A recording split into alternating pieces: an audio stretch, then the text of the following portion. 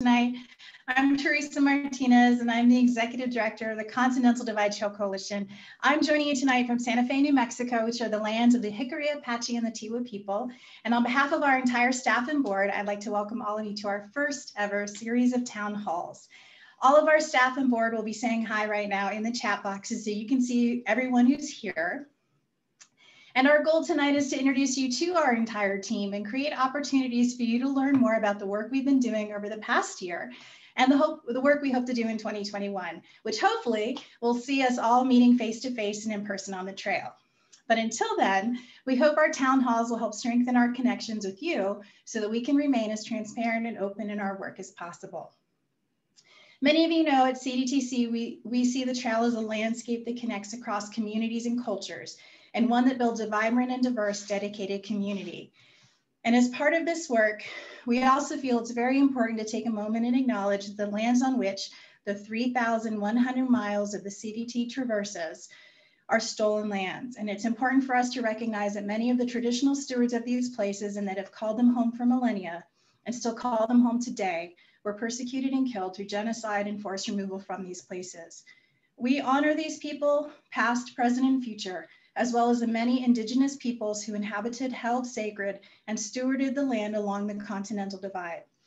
At CDTC, we feel it's very important to acknowledge the tribal communities and the work that we do.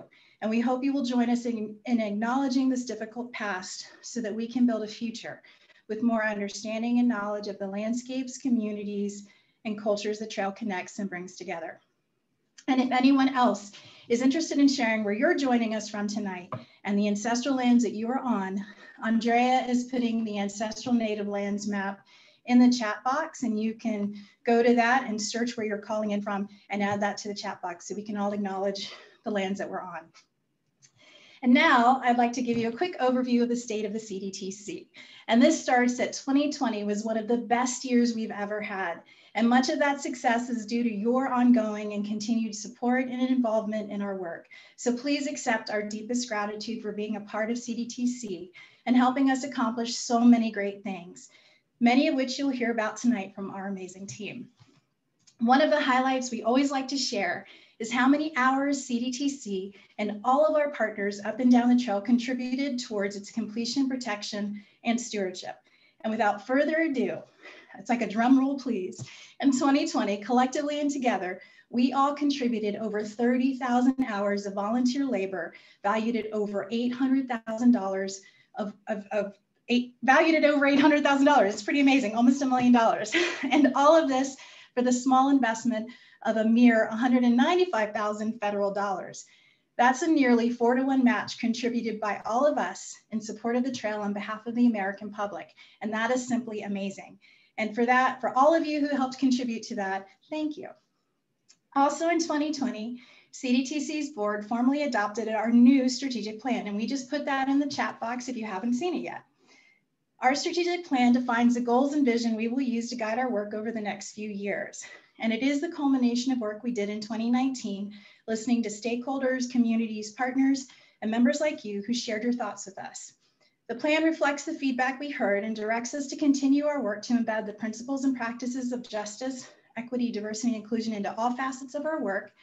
It also directs us to focus on remaining resilient and adaptable in a constantly and rapidly changing world as we've all experienced this year. And the plan directs us to center our work in our gateway communities and all of the communities that we serve, and directs us to continue to decentralize and regionalize our operations so that not only do we remain deeply rooted in our grassroots origins and culture, we can better serve the communities the trail connects. The time we dedicated to putting your thoughts into the plan are for certain one of the reasons we were able to pivot so quickly this past year, as many of you may recall, in the face of COVID, and ensured that we were able to remain so productive, stable, and resilient. In June, we released the Atlas of the CDT, which Andrea also just put in the chat if you haven't seen that. It is a groundbreaking result of over 3 years of GIS work to showcase that there is no better way to ensure a high quality trail experience for visitors to the CDT than by protecting its landscapes, wildlife, watersheds, and their interconnections. The Atlas helps us focus on the resources along the trail and the protection and stewardship. And because there's nothing more important than the major watershed of the North American continent, which is the very reason the trail exists, it helps us show that it's kind of a big deal. The Atlas also helps us see that we still have so much work to do, and it helps work toward our vision of the trail as a connector of landscapes, cultures, and communities. And finally, this past August, we are excited to share that we signed an interagency memorandum of understanding with the National Park Service, Bureau of Land Management, and U.S. Forest Service, and it recognizes us as a lead national partner in the protection, completion, and stewardship of the CDT.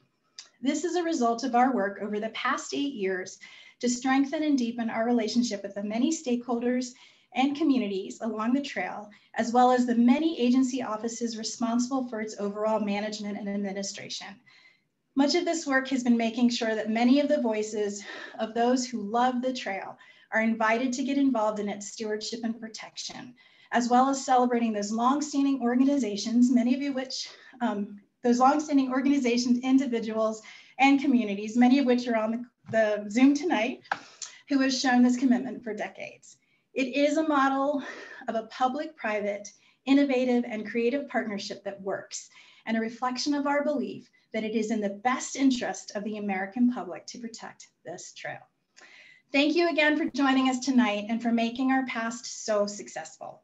And now, as we look forward, I'm going to pass it over to Andrea Kurth, our Gateway Community Program Manager, to take it from here. Andrea. Thanks, Teresa, and thanks to everyone who's attending this town hall tonight. We're really happy to see you all here. For those of you who don't know me, my name is Andrea Kurth, and I stepped into the role as CDTC's Gateway Community Program Manager in May 2020. I'm joining from Frisco, Colorado, the lands of the Ute people. And as Teresa mentioned, we at CDTC are very excited to continue to grow in partnership with our designated CDT Gateway communities and really stepped up our commitment to the Gateway Community Program with the creation of my role last year. In 2020, we also hired Francesca Governali, who serves as our Community Engagement Coordinator through AmeriCorps Vista. And Francesca has added even more capacity for us to support our 18 Gateway communities in completing, promoting, and protecting the CDT. In 2020, we celebrated the designation of our two newest CDT Gateway communities, Lake City, Colorado, and Helena, Montana. Unfortunately, we weren't able to host designation ceremonies in person. However, we're honored to work with the folks in Lake City, Helena, and in all of our Gateway communities to continue to embark on projects that bolster the outdoor recreation economy along the trail and help promote recreation on the CDT to visitors and residents. Last fall, we also hosted our first ever Gateway Community Summit. Though we originally planned on hosting the summit in person, we had to pivot it to 5 online webinar style sessions because of the pandemic. We were incredibly grateful to welcome over 50 volunteers to discuss the benefits of the Gateway Community Program and to begin working on projects that will promote the trail and the Gateway communities that it passes through. We really owe the success of the Gateway Community Program to all of our volunteers. So if you're involved in your Gateway Community Advisory Committee, we thank you from the bottom of our hearts for your dedication and hard work. After it became clear that we wouldn't be able to host our annual Trail Days celebration in Silver City last year, we decided to take Trail Days virtual and hosted a speaker series on Facebook Live. While we were devastated to miss our annual trip to Silver City, we were so excited to share the culture of Silver City and the rest of the CDT with a worldwide audience. Last year, we also continued recruiting residents to serve as Gateway Community Ambassadors. Currently, we have 20 volunteer ambassadors from 10 of our Gateway communities who serve as a resource to their friends, family, and neighbors, teaching them how to access the trail. We're incredibly thankful for all of our Gateway ambassadors, and we're looking forward to supporting in-person events this year. While last year we couldn't host any in-person activities, we are ready to hit the ground running with updated health and safety measures to keep our ambassadors and participants safe while they explore the CDT. Last year, we also updated our business membership program and are now offering marketing materials to all of our generous CDTC business members. And also, thanks to Francesca, we began developing a CDT curriculum that educators along the trail can use to teach about the history, ecosystems, and stewardship of the CDT.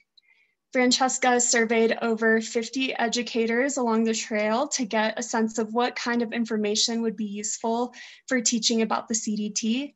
And we even got the chance to implement some CDT lessons, teaching over 70 youth about the trail last summer.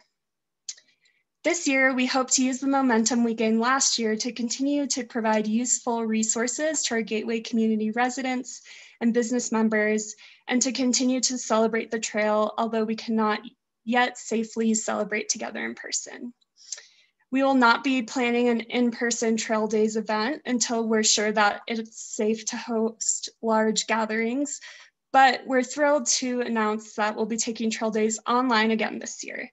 Every Thursday from April 22nd to May 13th, we'll be hosting speakers on Facebook Live to share their knowledge of the CDT and the landscapes and ecosystems surrounding the trail. We will be releasing more details about our featured speakers next month, so be sure to tune in April for our second virtual Trail Days. Our paramount goal is to keep our volunteers, staff, and Gateway community members safe and healthy, so we have also decided not to operate the CDTC shuttle to Crazy Cook or stock our boot heel water caches until it's safe to do so. You can stay up to date on shuttle and trail closure information at continentaldividetrail.org/trail-updates. And Francesca will add that link in the chat box for you to bookmark if you would like to stay up to date with trail information. While we're sad we won't get to see you in person at Trail Days or on the shuttle, we still do have some ways for you to get involved. So if you live in a CDT Gateway community and would like to serve on your Gateway Community Advisory Committee, we would be happy to have your input. You can email me and we'll make sure you're included in the next committee meeting. We're also always looking for Gateway community ambassadors. So if you live in or near a Gateway community and you're interested in volunteering to introduce folks to the trail, please email me at gateway@continentaldividetrail.org. And if you're a business owner and would like to learn more about our business membership program, you can also email me and I will send you more information. And last but not least, on Wednesday, February 24th, we'll be hosting a virtual training for any folks who want to represent CDTC at events when they're safe again. We'll be sending a follow-up email after tonight with some more information about how to sign up. That's all I have about the Gateway Community Program, and welcome your questions at the end of the session. And for now, I will pass it off to Dan Carter, our Trail and Lands Conservation Specialist, to talk about our trail completion efforts.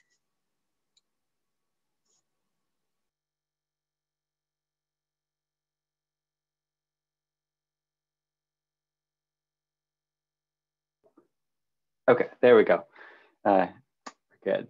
Thank you, Andrea. Welcome, everyone. It's good to see some familiar faces, or familiar names, rather, in the attendee box over here. Welcome to our town hall. It's a pleasure to be here. Again, I'm calling in from Las Cruces, New Mexico, and I am the Trail and Lands Conservation Program Manager.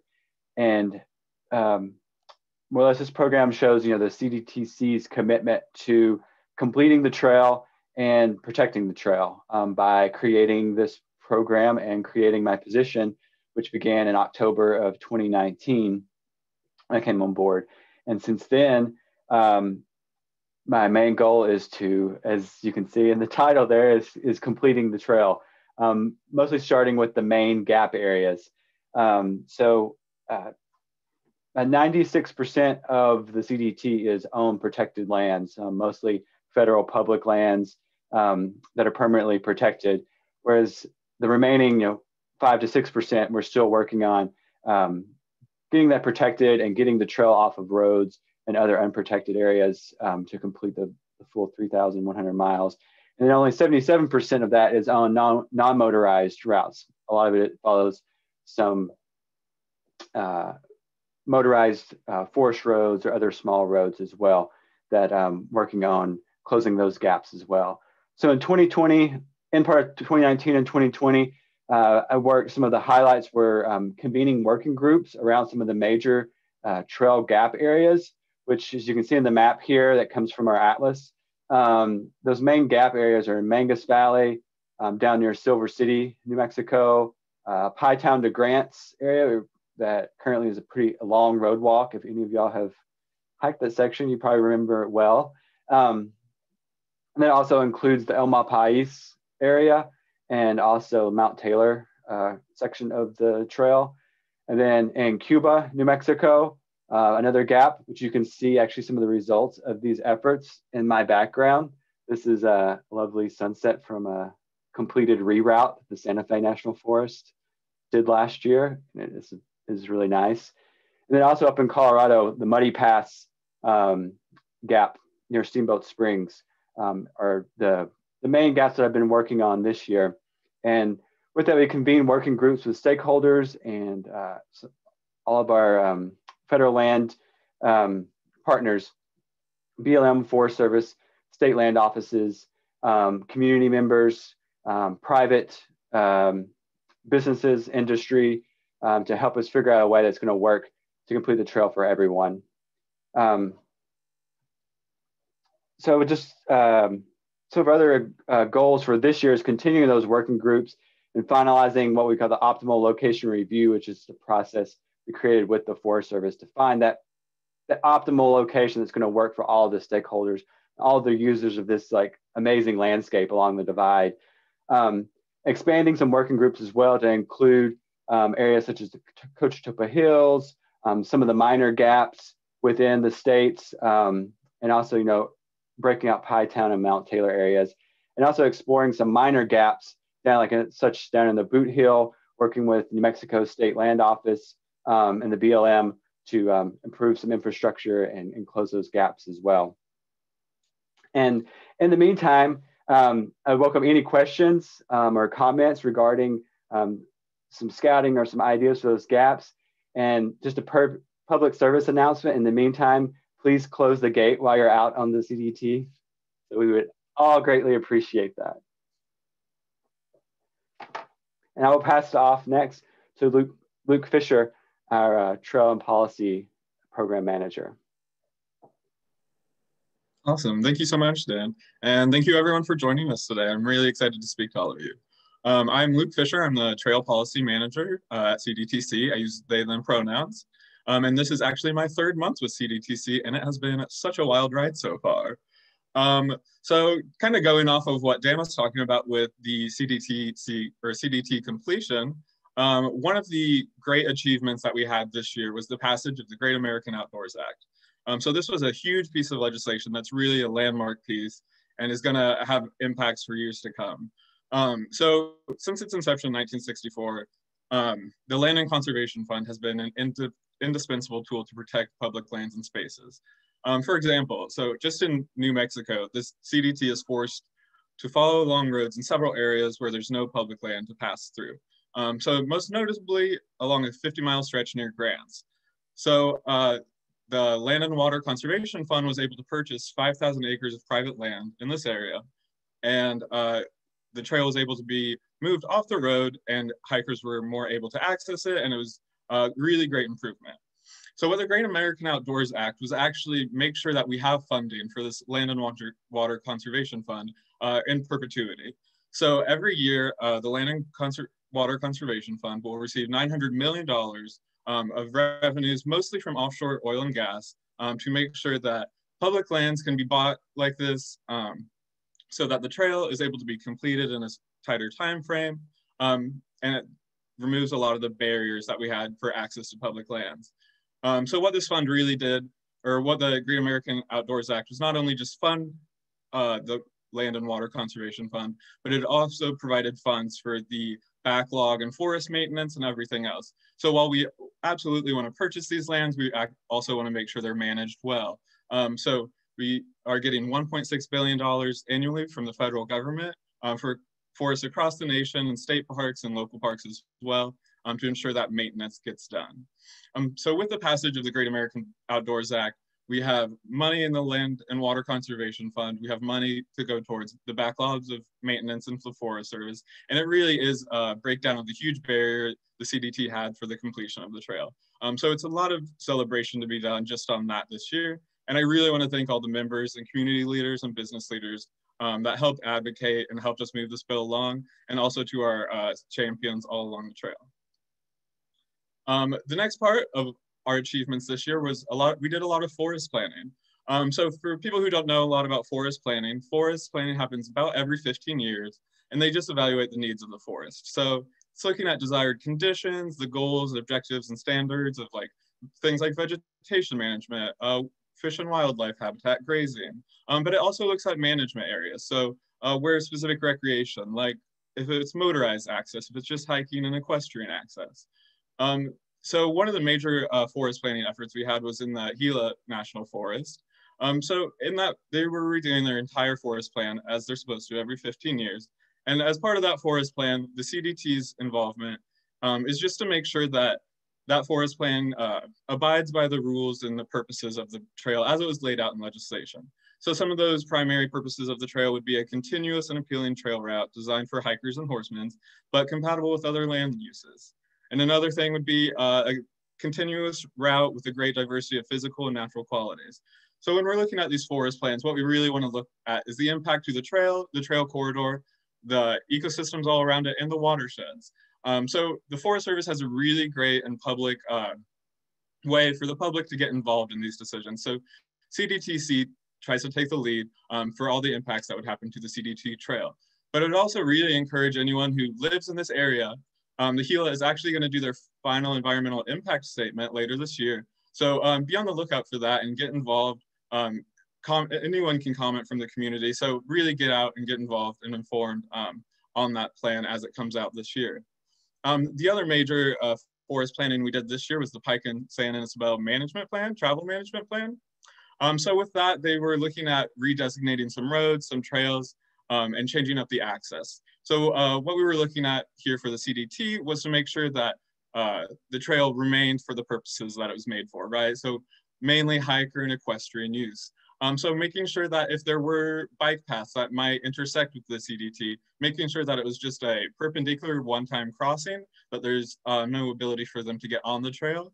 And then that would obstruct, equestrians if they're riding on the trail. A bike could spook a horse, or just like high speeds on those trails, people aren't expecting it. So with both these forest planning efforts, we were really trying to make sure that the CDT is respected and that all the purposes and needs of the CDT are being met.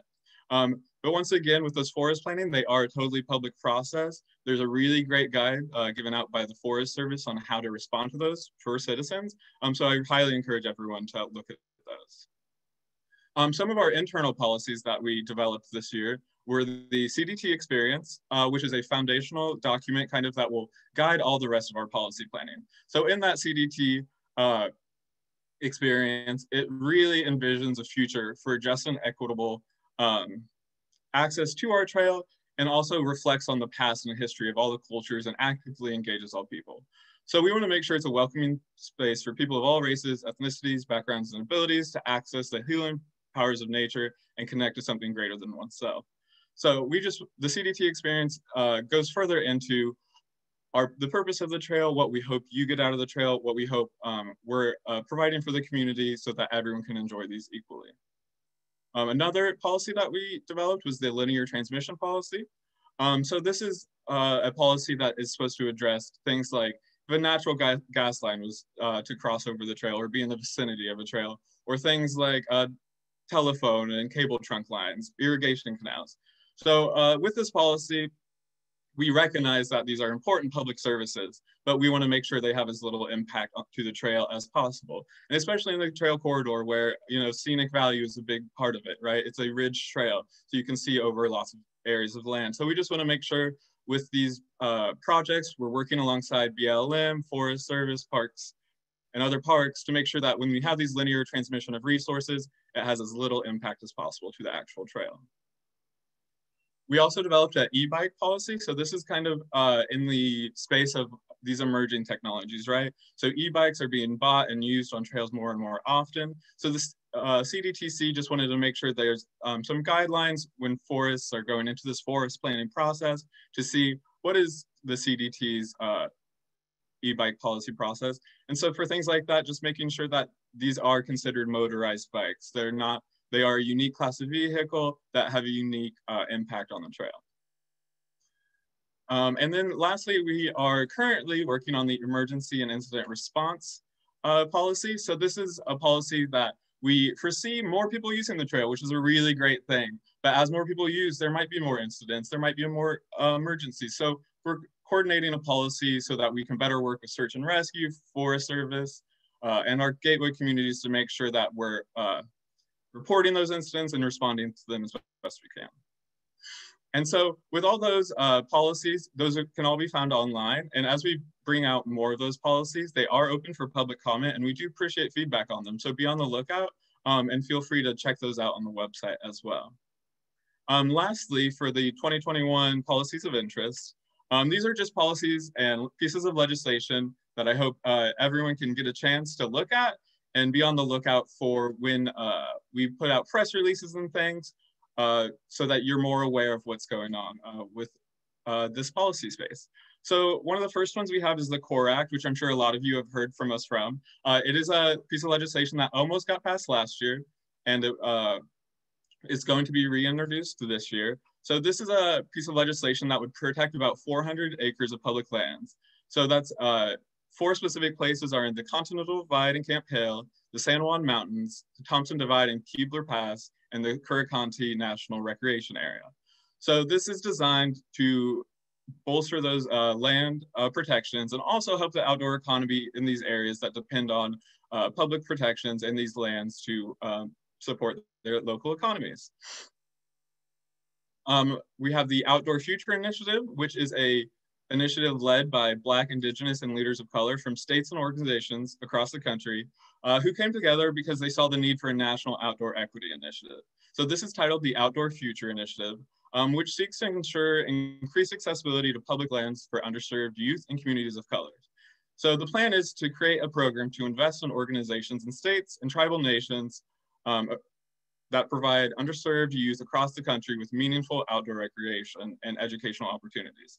So this isn't necessarily millions and billions of dollars in grants. These are those smaller micro grants that can help with transportation and gear and just making sure youth have the opportunity to get out in the outdoors. And then we also have our Transit to Trails, which is also something meant for greater accessibility. So there is this mobility gap. So in urban, rural, and remote areas, accessing parks can still be difficult. If you don't have a car, if you don't have the train system to take you to a trailhead, it can be difficult. So this Transit to Trails Act would direct the Department of Transportation to establish a block grant program to provide critically underserved communities with a direct access to public lands. So once again, just creating greater accessibility and greater equity in the outdoors. And the last policy that I'll mention is the 30 by 30 initiative, which you'll be hearing a lot more about and in the coming weeks. So the 30 by 30 initiative focuses on the protections of 30% of land and 30% of water around the world, actually. It's an international effort. But what this means for the CDT is even small parks, even public parks, state parks are all considered under this 30 by 30 plan. So when we're talking about land protections, it's not just the big national parks. It is these things that are in smaller New Mexico communities like Silver City and in Colorado communities like Pagosa Springs.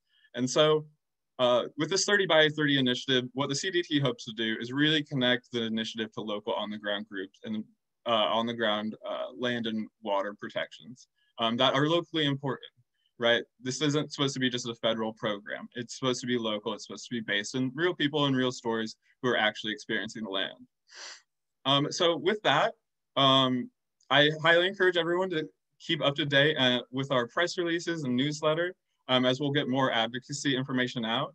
I really encourage anyone who's looking to get more involved, if you're willing to write a letter to the editor, if you're willing to call into your congressional leaders, please feel free to reach out. I'm always looking for more people to advocate on behalf of the trail.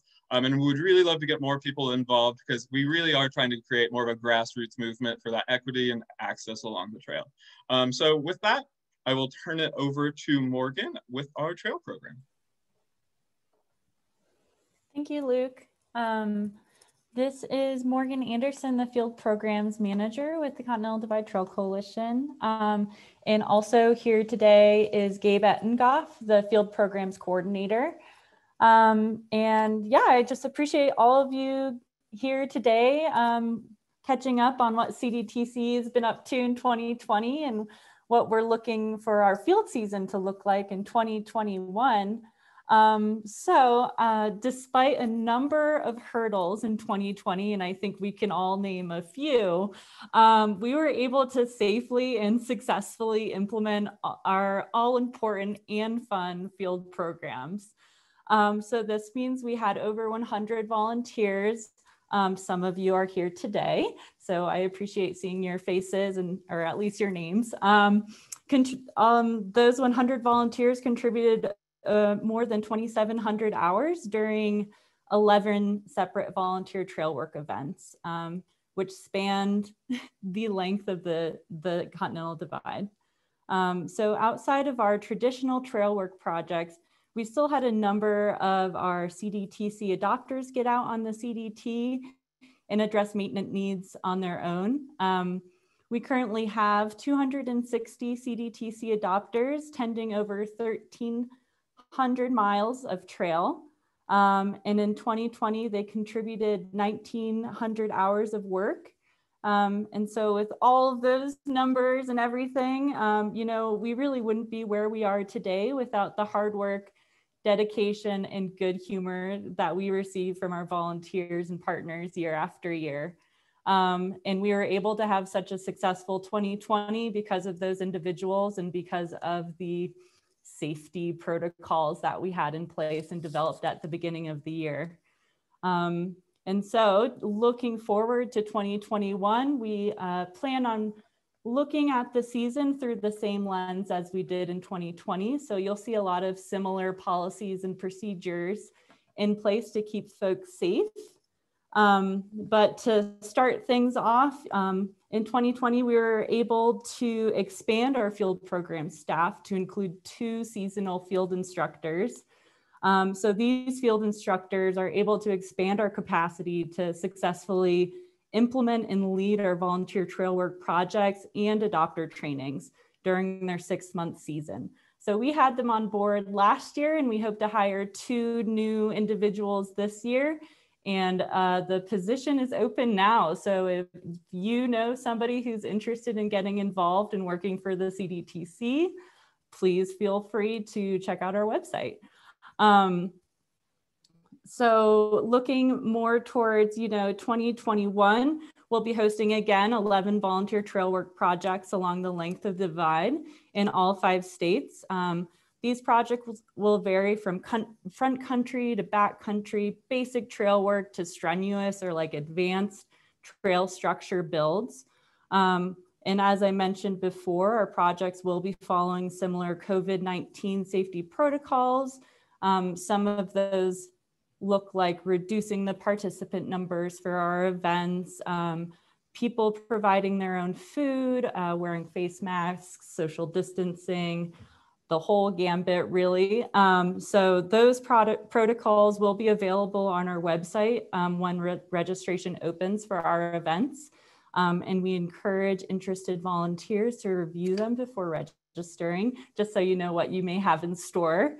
And so looking at 2021, we are also continuing implementing our CDTC adopter program.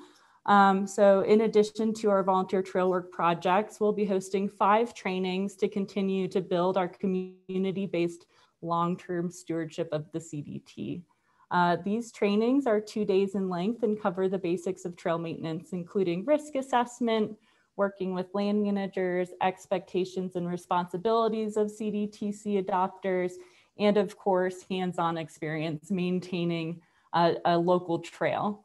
So if you would like to find out more about our CDTC Adopter Program, I'd encourage you to visit our website, and hopefully I can drop a link in our chat there soon to link to where you can find more information about the program. Thank you, Gabe. So with looking at 2021, you know, we hope to engage a lot of volunteers on our projects.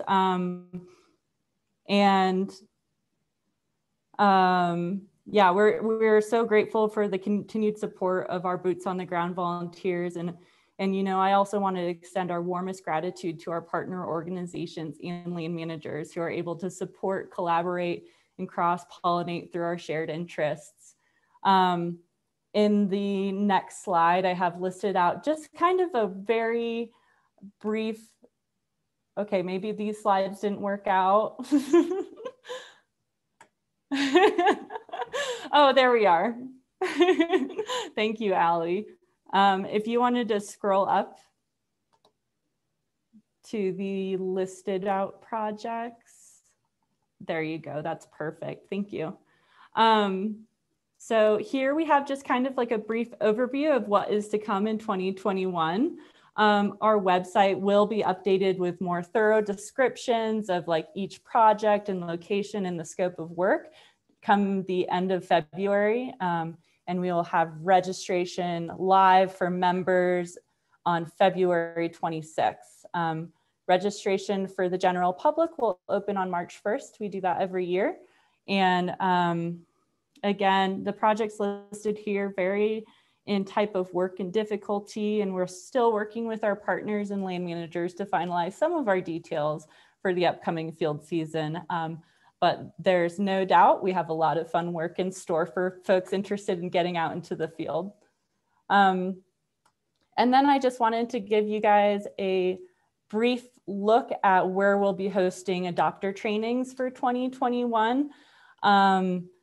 You know, as I mentioned before, the program itself is focused on long-term stewardship of the CDT through community education and grassroots organizing. So we work with land managers to launch this program, typically near gateway communities and other areas of the CDT. Individuals and groups who are willing to commit their time to learning about trail maintenance and visit their assigned or chosen segment of the CDT every year are encouraged to visit our website to find out more. As you can see here, we have some locations already lined out for 2021. And, you know, I hope that some of you, if you are near any of these towns, will be able to join us out on the trail, learning about trail maintenance skills.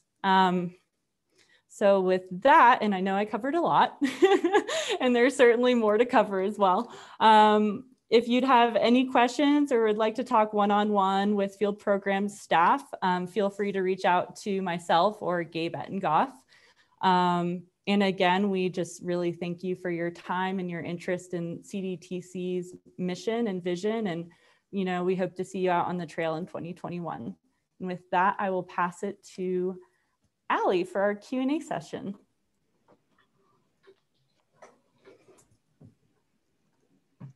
Great, thank you. I just wanted to remind everyone that you can still use the Q&A function to get to us, and then we'll hopefully take some audio questions at the end. So let's see what questions we have brewing. I'll answer this one. The first question is from Anitra Cass, and Nitro, one of our favorite people. And she actually happens to work for the Pacific Crest Trail Association. And we love that she's one of our favorite people across the country who supports our work. So thanks, Nitro.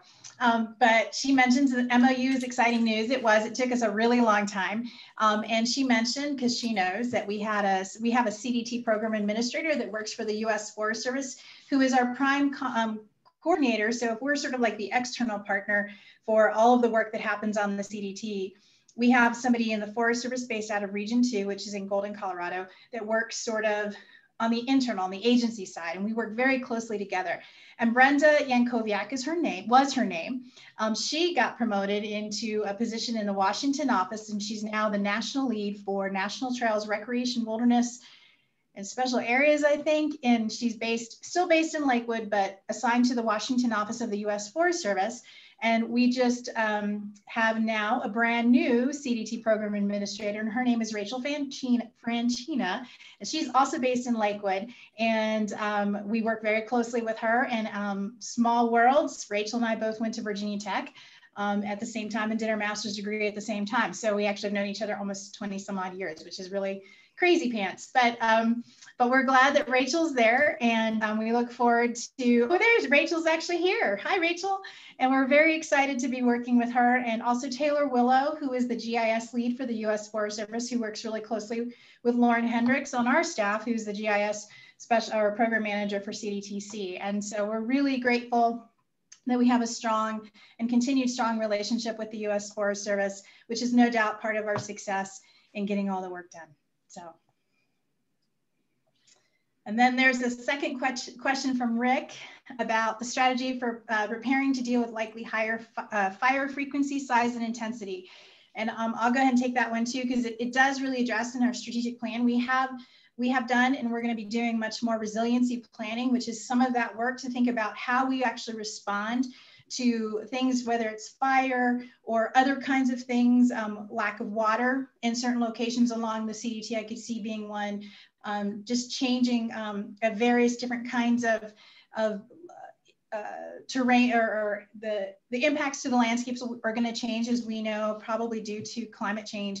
And therefore, we're definitely anticipating how, one, we're preparing for these kinds of huge fire events and how we respond. And that's part of the work that Luke is doing to kind of create an incident response and emergency response protocols internally. So we know how to adapt to them and address them internally on our staff, but also how we can engage or serve as a conduit for the public, especially for long distance hikers, if they're on the trail doing a through hike during some of those events, that we can ensure that people remain safe.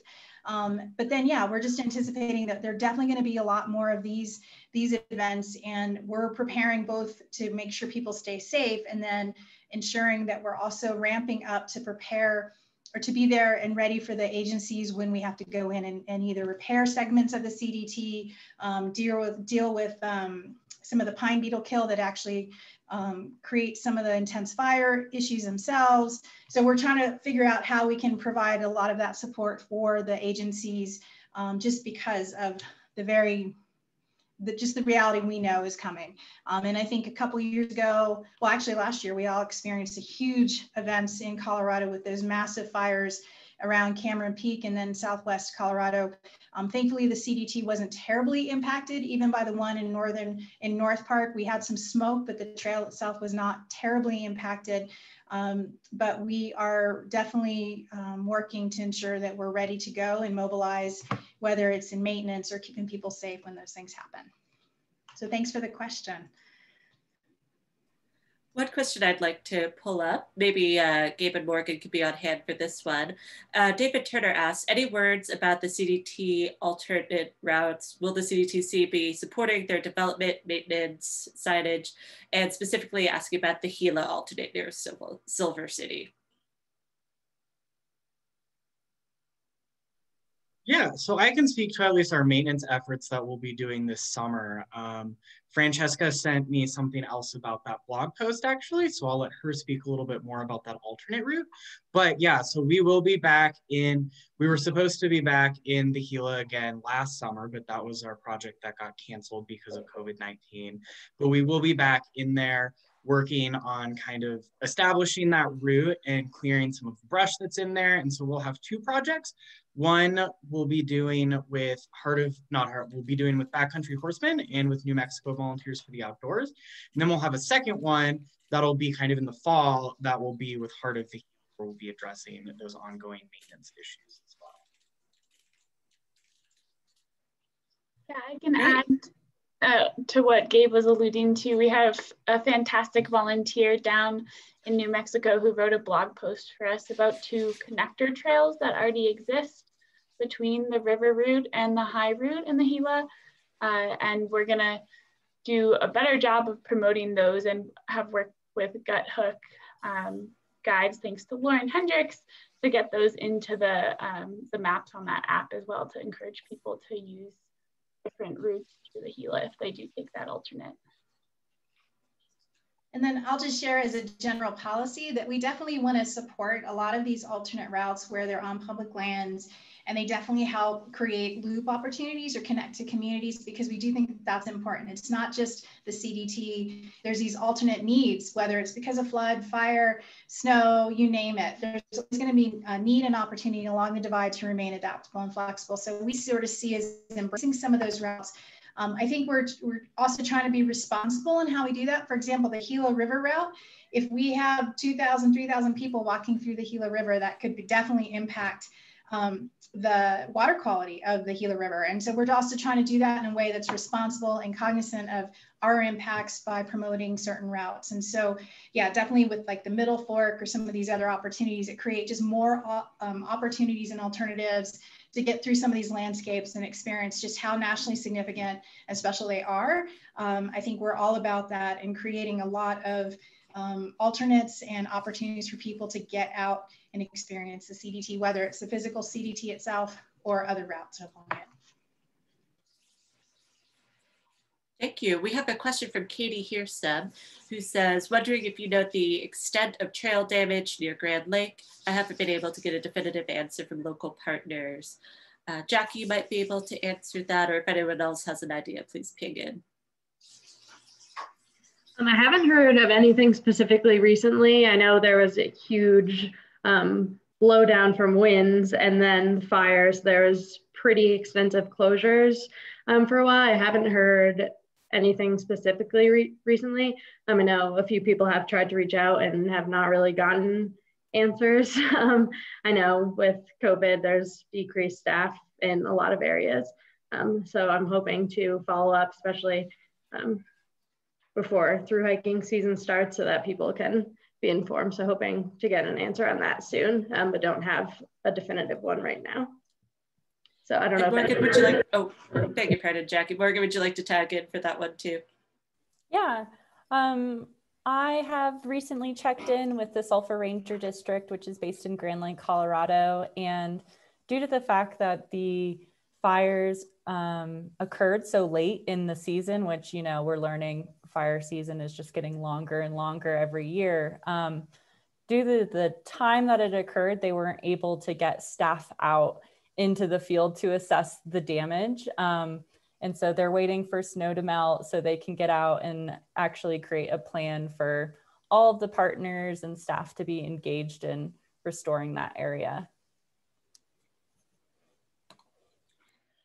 Another question we have is, with the shuttle not running in the immediate near future, how will we approximate how many hikers are on trail this year?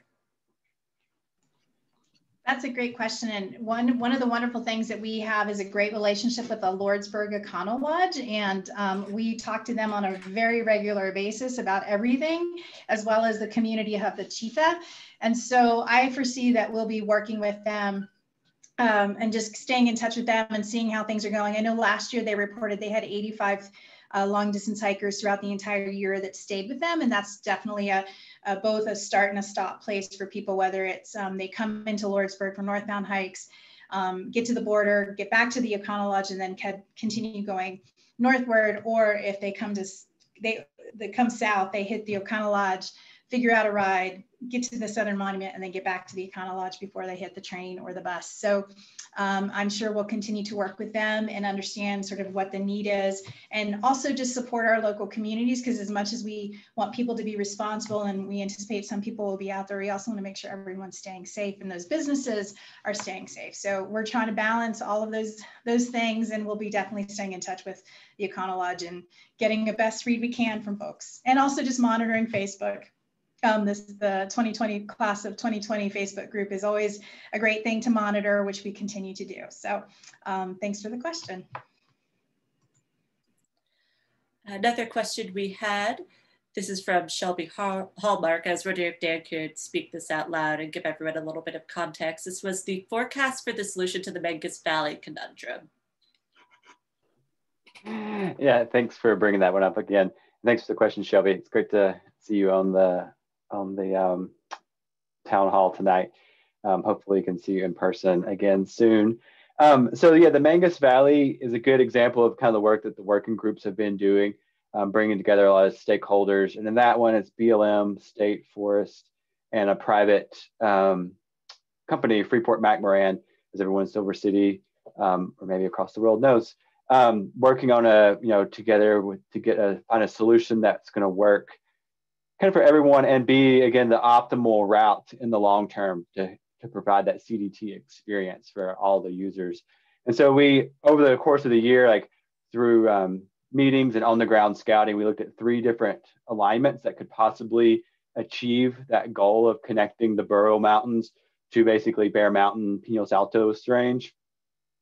And just kind of working through all the different nuances and elements of that, the group came together and just decided on a route to continue forward with.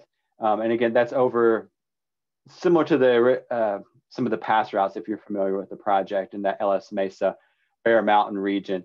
And right now we're sitting with working through some of the environmental planning stages that have to happen to get a trail built, but also working with some of the private landowners with Freeport-McMoRan, who has given their commitment to completing this project, which is great that we have such a strong supporter there. I mean, they support other elements of the community in Silver City as well. And so they've committed to helping us work through completing this project as well.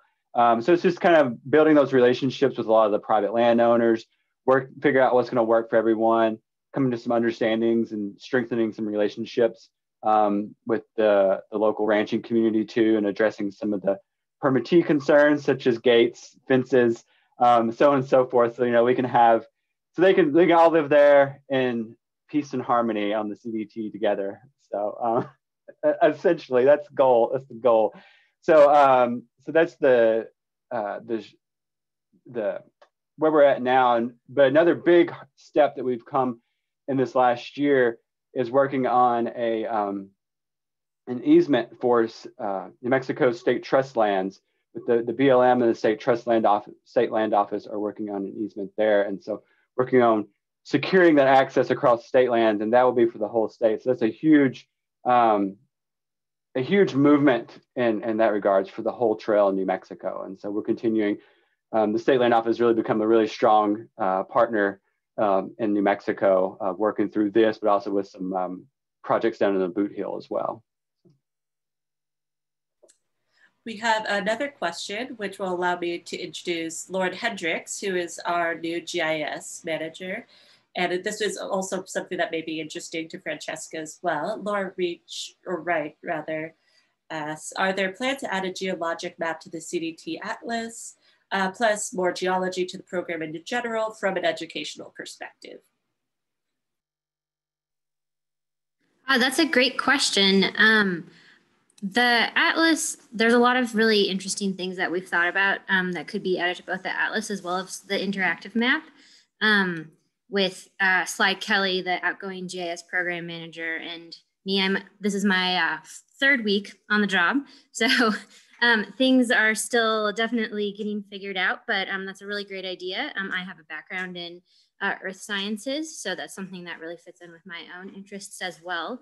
And I really like that suggestion, so I will add that to the list. I don't know if anybody else has any comments about the curriculum that's been developed, if that's in there or would be in the future. Yeah, I think I also have a background in earth science, so would love to see that happen as well. But our curriculum right now is very much in the beginning stages. So it's on the list of topics, but has yet to be created. So hopefully it will be sometime soon. All right, and we're gonna go rapid fire because I hope we could fit the last 3 questions we have in. Our next one comes from Don Parter, who asks, I read that the recreational products company Big Agnes in Steamboat Springs did some great work a year or 2 ago in indexing and inventorying the entire CDT in Colorado. Any thought of recruiting them to assist again, particularly in the Muddy Pass area? And that might be something that Lauren Murray could speak to as a development lead.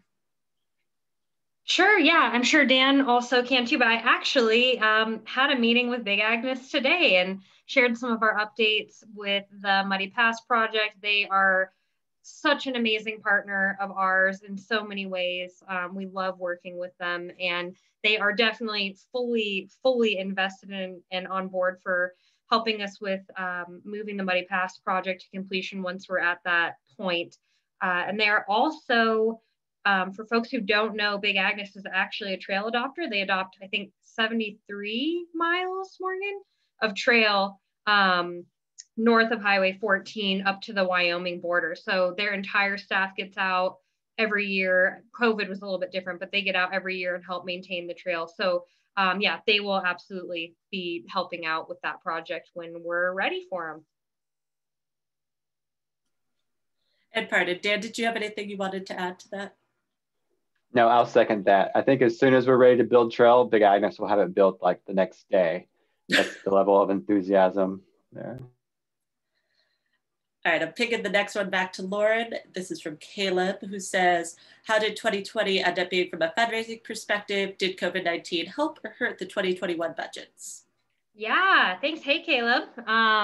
That's a great question. And this is something that I think Teresa kind of alluded to in her intro about talking about how grateful we are for every single person on this call, all of our partners and members.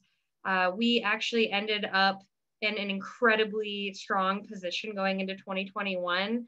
I cannot express how blown away we are by the level of support of our members and our sponsors and just everybody. So I think Stephen could probably answer this as well, but I believe we are in maybe the best financial situation we have ever been in at CDTC, which is wonderful, especially as our capacity continues to grow and we want to continue to, lift everybody up. But yeah, we're going into 2021 really solid.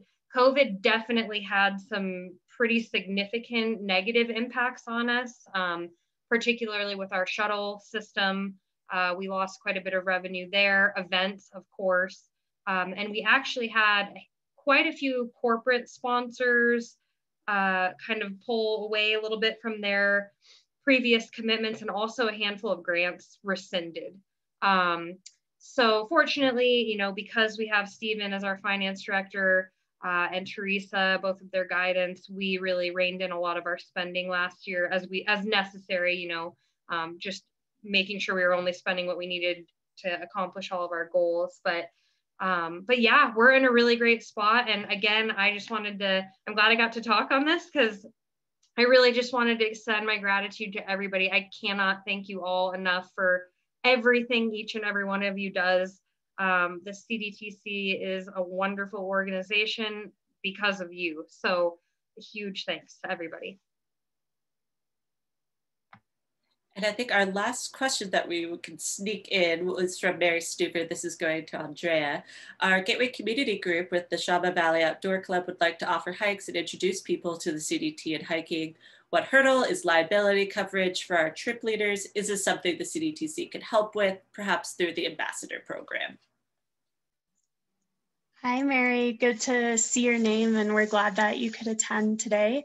Right now, all of our ambassadors ask participants to sign waivers. So if those folks are families with kids, then we have the adults sign waivers for their children as well. So it's a little bit different of a situation because children always have to come accompanied to any CDTC programs. And if I understand correctly, you all want to take some kids from the school out, which is great. So we're currently looking for some other options to be able to deal with that liability, maybe working with some other schools that we have connections with in New Mexico. So I will definitely reach out to you about that, Mary, and we can solve that problem together. Thanks for your question. And I think we are just about out of time, but Teresa, if you'd like to take us home, I want to thank everyone for joining us this evening. Yes, and I will just say that thank you everyone for attending. It means so much to us to have all of you here. CDTC is a we, it's not a me, it's an us and not an I. And this community is grounded and rooted in all of you. And we work to serve you and to serve our communities and serve the trail and the landscapes that it traverses. And we never lose sight of that. So thank you for helping make this past year such an incredible success. We definitely had to pivot. We definitely had to like think very cautiously and conservatively, but we were also able to maintain a high level of quality programs and get a lot of work done. We just did different work than we expected to do. So thank you so much for attending tonight. Thank you for being here. We can't wait to our next town hall, and we look forward to staying in touch. And please, please, please follow up with us. You can reach us at info@continentaldividetrail.org, and we will make sure whoever the appropriate person is to connect with you, we will make sure to forward that on. And just have a wonderful evening. Take care of yourselves, take care of each other, and stay healthy. Have a great night.